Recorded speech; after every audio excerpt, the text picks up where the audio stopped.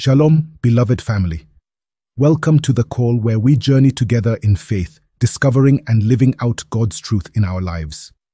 Today, we are diving into a powerful topic that has the ability to transform every aspect of your life: Christian identity. Knowing who you are in Christ. Understanding this truth can shape your life, your self-worth, and how you view your purpose in this world. Let's explore it together. What is identity in Christ? Identity is defined as the fact of being who or what a person is. As Christians, our identity is not based on what the world says about us, but on who God says we are. When we come to Christ, we become new creations. 2 Corinthians 5:17. Our old selves, defined by sin, shame, and brokenness, are replaced by a new, divine identity rooted in Christ. What does it mean to be in Christ? The phrase "in Christ" appears repeatedly throughout the New Testament. To be in Christ means to be united with Him through faith, which involves salvation. We are saved by grace through faith in Jesus Christ, Ephesians 2:8. We are no longer condemned, but forgiven and given eternal life. Adoption. We become children of God, John 1:12, members of His family with full access to His love, care, and inheritance. Righteousness. Our sinful nature is replaced by the righteousness of Christ, 2 Corinthians 5:21. We are no longer seen as sinners in God's eyes, but as righteous, because of Jesus' sacrifice. How embracing your identity in Christ shapes your life. Freedom from past mistakes and labels. Many of us live under the weight of past mistakes or labels imposed by others, whether it's insecurity, guilt, or shame. But in Christ, we are new creations. We are not defined by our failures or by what people say about us. Romans 8:1 tells us that there is no condemnation for those who are in Christ Jesus.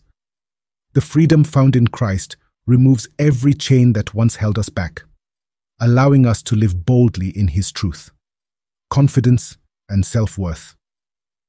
When you understand that you are God's masterpiece, Ephesians 2:10, created in His image, your view of yourself changes. Self-worth isn't based on external achievements or appearance. In grace, as someone who has overcome insecurity about your face, you've experienced firsthand how embracing God's view of you brings confidence. Your worth is anchored in being a beloved child of God, not in societal standards. Living with purpose. Knowing who you are in Christ equips you to live with purpose. God has created you with unique gifts, talents, and a specific calling, Jeremiah 29:11. When you understand your identity, you realize that your life is not random but divinely designed. Walking in your identity allows you to serve God fully, whether it's through your career, relationships, or ministry. Overcoming life's challenges. Life is full of trials, but when you're grounded in your identity in Christ, you can face difficulties with strength. You know that nothing can separate you from God's love.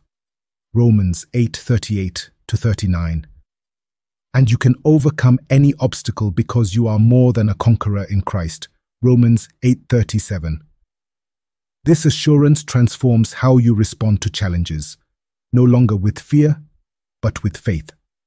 Loving others as Christ loves you. When we grasp our identity in Christ, we begin to see others as God sees them. We no longer treat people based on how they treat us or based on judgment, but with Christ-like love. As Colossians 3:12 reminds us, we are chosen, holy, and dearly loved, and we should clothe ourselves with compassion, kindness, humility, gentleness, and patience. The more we embrace who we are in Christ, the more naturally we love others in the same way. Key scriptures to meditate on: 2 Corinthians 5:17. Therefore, if anyone is in Christ, he is a new creation. The old has passed away. Behold, the new has come. This verse highlights the transformation that happens when we embrace our identity in Christ. Galatians 2:20. I have been crucified with Christ, and I no longer live, but Christ lives in me. The life I now live in the body, I live by faith in the Son of God, who loved me and gave himself for me. This shows the deep connection we have with Christ. We are no longer living for ourselves, but for him. 1 Peter 2:9. But you are a chosen people, a royal priesthood, a holy nation, God's special possession, that you may declare the praises of him who called you out of darkness into his wonderful light. This verse reminds us that our identity is not ordinary, but royal and holy, with a purpose to shine his light to the world. Practical steps to embrace your identity in Christ. Renew your mind with God's word. Spend time daily reading scriptures that remind you of who you are in Christ. Allow the word to replace any negative or false beliefs about your identity. Prayer. Ask the Holy Spirit to reveal any lies you've believed about yourself and to replace them with God's truth. Surround yourself with believers. Community is essential. Spend time with others who affirm your identity in Christ and encourage your walk in faith. Speak life over yourself. Declare God's truth over yourself.